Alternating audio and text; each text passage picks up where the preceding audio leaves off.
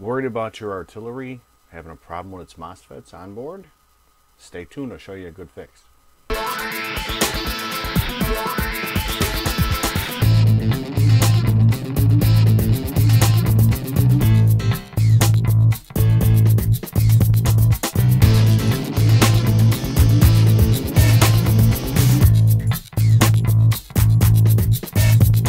Hey everybody, Chris SGT.TAZ here, and today I'm going to go over fixing your onboard Mosfet possible issue. Recently there's been some reports of the onboard Mosfet to their hot ends failing, ramping up to temp, causing all kinds of problems.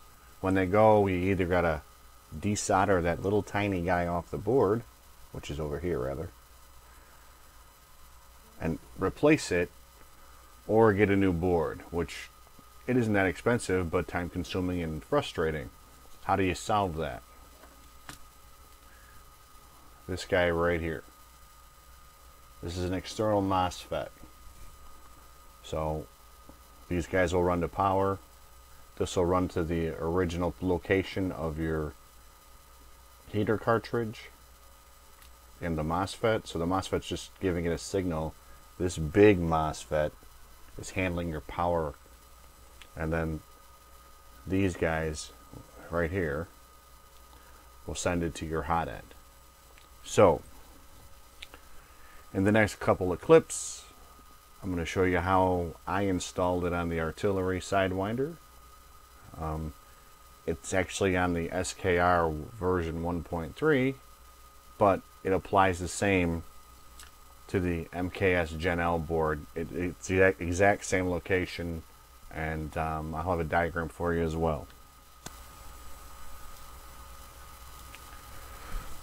So I pre-printed up an ABS case.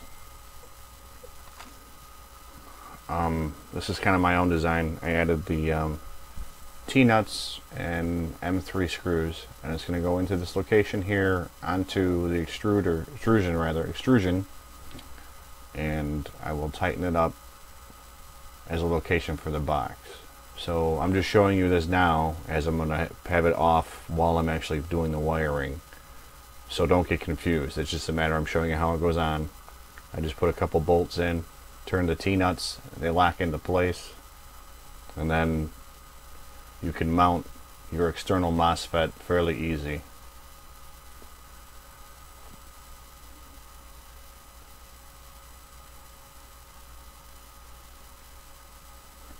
Okay, so now I've got it off, just so I can do the wiring fairly simple.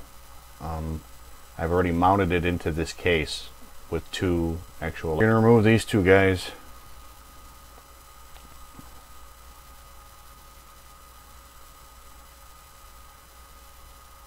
It should be HE1 on the diagram that I have up on that'll be up after this. It's actually your E0.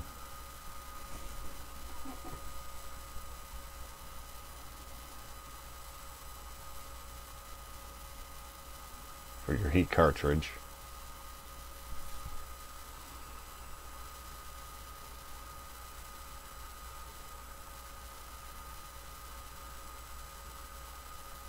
I used a set of long-nosed bent pliers to pull them out. Leaving the board on made it easier.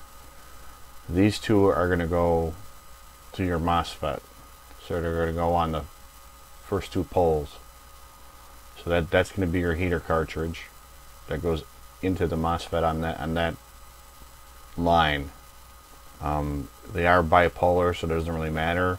I went red-black from left to right, just because it follows the same as your power lines going in are red and black from left to right. So I just kept the suit and followed it that way. So you put those in, tighten up your screws.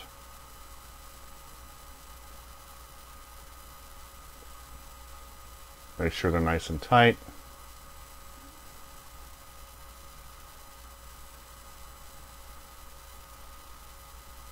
Sometimes it's easier to do it outside the box because then you don't need pliers, but I already mounted it, so kind of stuck. So yeah, you put them all in there. tighten them up really good. Make sure they're not wiggly or loose or touching anything else. You want to keep them nice and clean. So that's where these go. Now this line is your communication line. It's sort of plugged into a JST connector, and I'm figuring out the length here just to see where I want to cut it off, because I don't need that much wire. It's just for signal, so there's not a specific color that you need to have. The main setup when you get it actually has the connector already in there. They're both white. I added 2 different wires onto it just so I had them longer and to make the run to where I put the Mosfet. So I'm going to clip them down, and then I'll run a touch of solder on them just to keep the wires together. You don't need to. If you can feed them in without getting like the fray, that's fine, but I soldered the tips just to make sure they didn't come loose when I was putting them inside the board.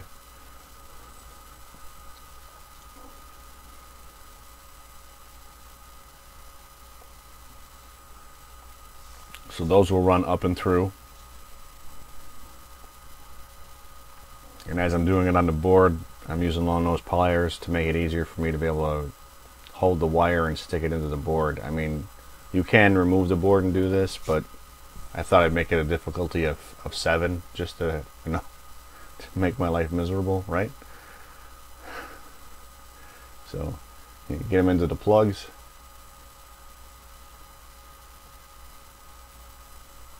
Try and find your screwdriver that you've misplaced somewhere. Screw that down. Get them nice and tight. This is going to be a communication only wire, so like I said, it doesn't matter the polarity on them. It's just a matter of, I just did it the way it normally shows up on the board because that's the colors I had. And you run them through sometime today, Chris. Let's go.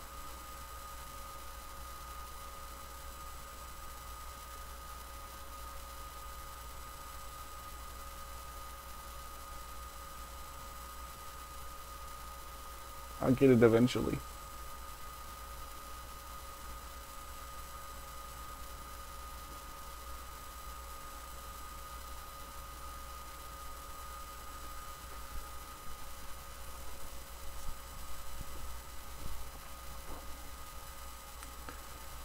Tighten up that screw. Maybe. Nope. I'll get it.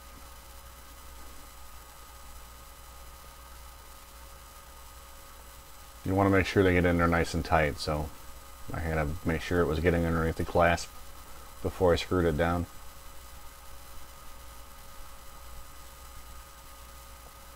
And I double checked to make sure they wouldn't come out, and then made sure they were nice and tight, because you don't want them coming loose and then losing your signal.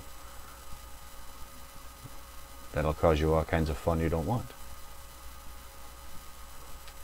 So now I'm just going to run the wires back through just for wire management. So I'm going to clean up this little section here.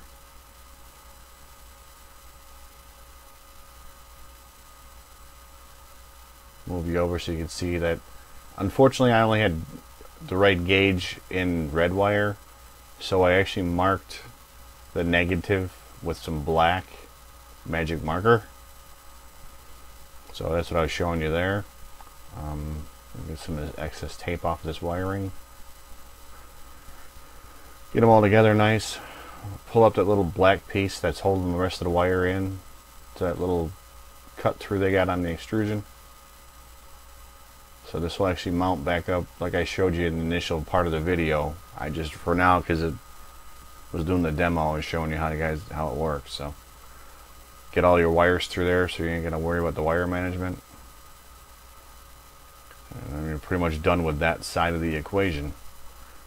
What you're going to do next is take your negative wire to your negative terminal. There's an actual open negative terminal on the power supply itself, so that's good. I just normal wiring. They were really tight, so keep that in mind.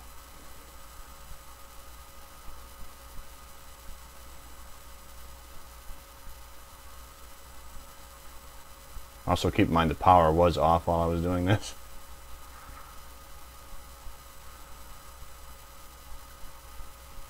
So run them through. I was trying to figure out some wire management here.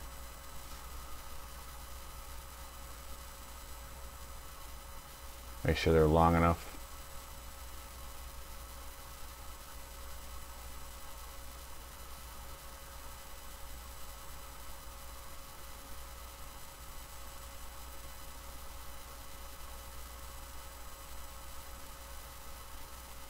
My favorite long nose for getting in this tight spaces. Put them through the clips.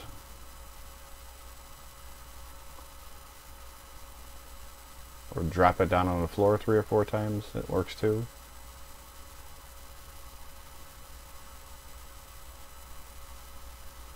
So I was having fun with the positive wire if you can't tell. So get your positive wire in there.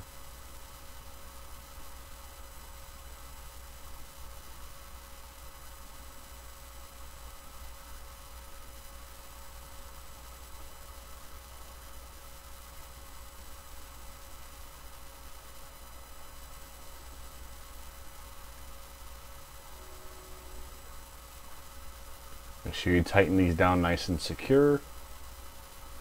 Get the positive in there, make sure it doesn't go anywhere. Then we'll get the negative wire, which I did color code. Even though the rest of it's red, both ends are painted or magic markered black, so I know it's the negative wire. Put that in the negative terminal without letting it fray all over the place.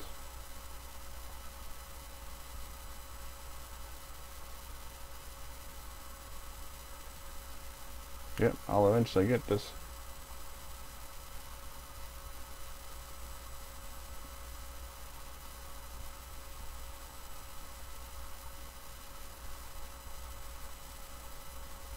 Secure that nice and tight. Make sure that there's nothing touching anything else. Put your little safety buffer over it. And then I'd wind up mounting that back in place with the screws like I showed you in the beginning. Right now it's just sticky tape down there so I could work on the demonstration purposes of it. Showing you how it runs. That's the power end. And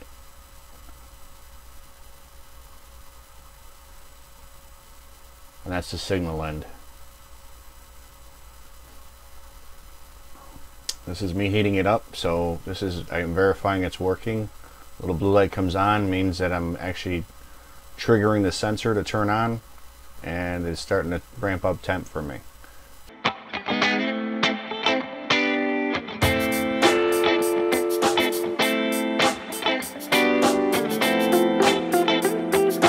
As you can see, not that difficult. A couple of wires, a Mosfet, which is inexpensive, and it's going to save you a ton of headaches.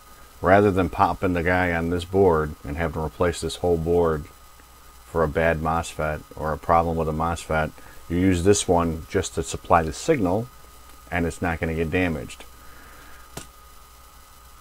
$6 part, maybe 10 minutes of install if you prep right. Was it worth it for you? Might be.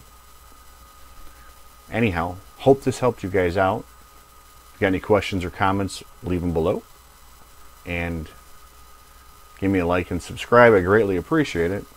Hope you enjoyed it. Thanks for watching, guys. See ya.